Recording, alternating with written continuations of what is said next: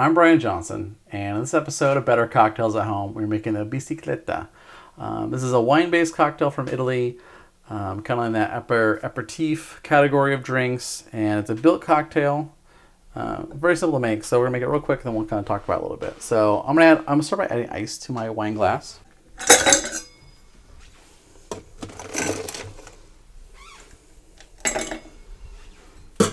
Okay, now for the wine, I'll just start with that. I'm using a Suave. This is an Italian wine. Kind of some mineral to it, a little bit dry. I really like that aspect to it. I'm gonna do 3 ounces of this.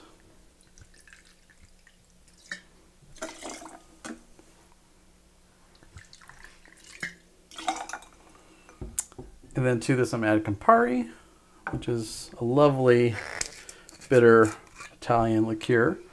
I'm gonna do 1 ounce of this. Don't like it a little as much, do this last, so really kind of you can tailor it to your preference. And then our final component is club soda.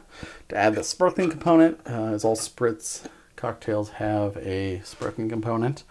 And so this is going to be, again, to eye to flavor, so maybe 1 or 2 ounces or so. Just to lengthen the drink a little bit. Dilute it a little bit. And then I like to add just a little half lemon wheel to it. And that's the Bicicletta. Really easy to make. Let's give it a little taste. I really like this drink. I mean, you gotta like Campari, obviously, to kind of, because it really kind of comes through. But the low ABV, I think, makes it really drinkable.